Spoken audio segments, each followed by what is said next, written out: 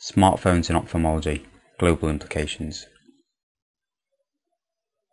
This is a collaboration between the International Centre for Eye Health at the London School of Hygiene and Tropical Medicine and the Camera Culture MIT Media Lab at the Massachusetts Institute of Technology. There are 6.5 billion people in the world, 285 million with low vision and 39 million who are blind.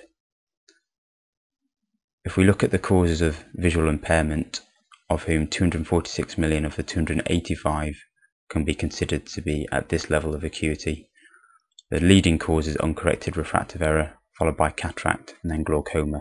If we look at those who are deemed blind by the WHO standard, the leading cause is cataract, followed by glaucoma, and then age-related macular degeneration. Diabetic retinopathy is another disease on the rise. We will focus on these diseases and global solutions to these problems. If we look at the highest prevalence of blindness, shown by the dark red colour on this map, it is predominantly in areas of poverty, particularly in Africa. This inflation map shows where people live. If we look at where those who live with blinding eye disease compared to where the resources are to treat the blinding eye disease, there's clearly a huge disparity, particularly in Africa. So, uncorrected refractive error.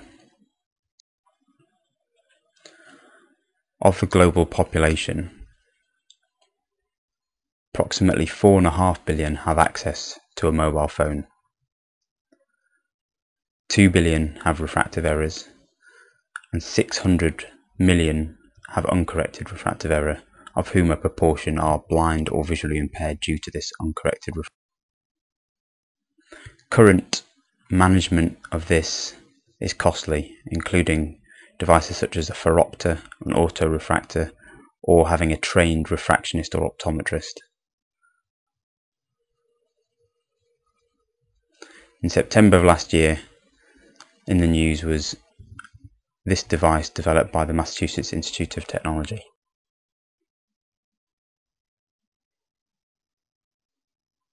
This is the NETRA, the Near Eye Tool for Refractive Assessment, a clip-on tool for mobile phones that allows the user to measure their own refractive error. This device costs less than £1, approximately $1.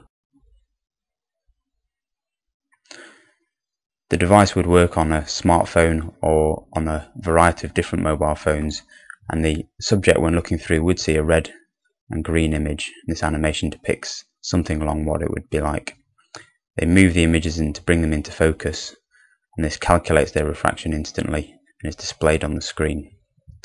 As this is on a mobile phone device, it is then possible, using SMS, to send this eyeglasses prescription to the nearest provider. We here have performed a validation study, and if we compare the difference in spherical equivalent between a subjective refraction, which is considered as the gold standard, and the NETRA refraction, 47% were within half a diopter of the subjective and 76% are within 1 diopter. In terms of visual acuity, if we look at the corrected visual acuity based on the NETRA reading, the average eye improves by 4 lines of Snellen acuity, but our range was up to an improvement of 19 lines. If we just look at the group who would have been deemed visually impaired if uncorrected, i.e. vision of worse than 618, 88 improved to a level which would be deemed suitable for driving in most areas. The mean improvement in these subjects was approximately 7 lines of acuity, which could be an improvement, for example, of 660 or 20/200 to 66 20/20. We now look at cataract, the leading cause of blindness worldwide, and MIT have now produced the CATRA, which is the cataract maps with snap-on eyepiece for mobile phones. This low-cost, user-friendly device allows the subject to map out their own cataract, monitor progression, and save it to the phone's device.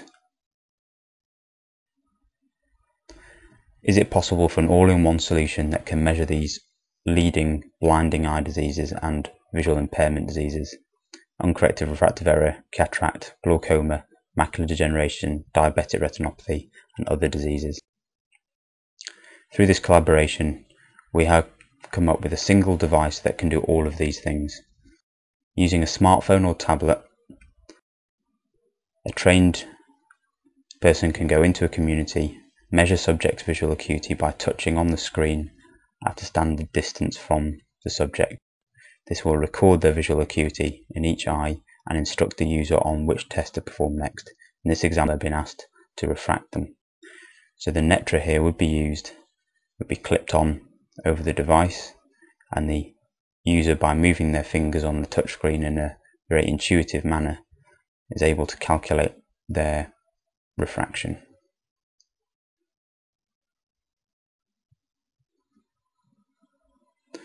Similarly, cataract grade can be measured and a numerical reading provided. This further device for the detection of glaucoma is a visual field test. Visual field tests are notoriously difficult, cumbersome and expensive. This touchscreen device, which has been validated, works by the subject fixating on a single point on an Amsler grid, and this Amsler grid is 5 different levels of contrast. The subject closes one eye, stares at the fixation point, and then marks with their finger the area which they can see. This then gives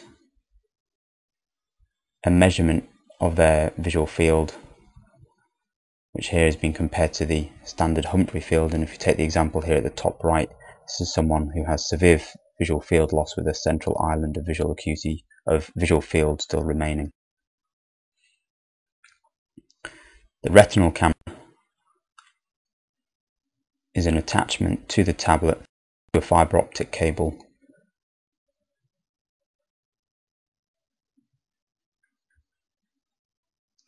This allows viewing the fundus through an undilated pupil, and by touching the screen the image is captured and saved to the device.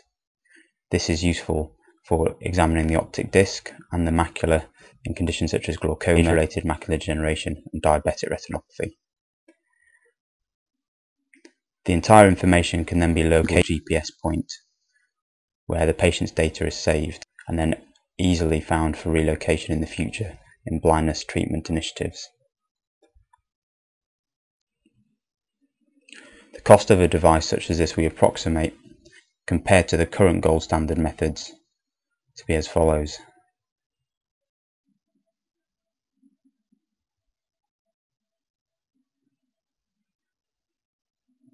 And that's all in a handy portable device that can be carried around, which is low weight and easy to use, without the need for a large transportation vehicle to carry heavy and expensive equipment. Thank you for listening. If there are any questions, please contact me below.